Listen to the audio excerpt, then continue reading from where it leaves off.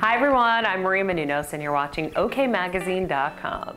Spring cleaning tips, the Every Girl's Guide to Lifestyle. If you have not worn it in a year, I won't even say 6 months, I'll give you a year because I even have a difficult time doing this. Get rid of it. And the key is, do not try it on before you get rid of it, because the second I put something on, I'm like, oh, but I like this, and then it goes back in the closet, and spring cleaning is just officially over.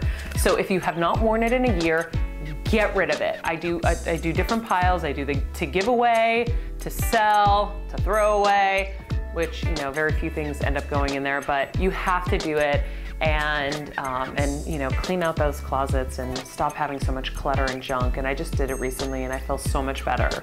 I have so many fun things that I got at Marshall's that I added to my closet for spring. I have, you know, some beautiful floral dresses, great designer jeans. What else? I have that beautiful cream lace top that I know is gonna go with so many different things. I love it. It's like, rather than just wearing a tank top like I always do, this little lace kind of peplum-y top is gonna be like my staple for everything. I probably wear it way too much.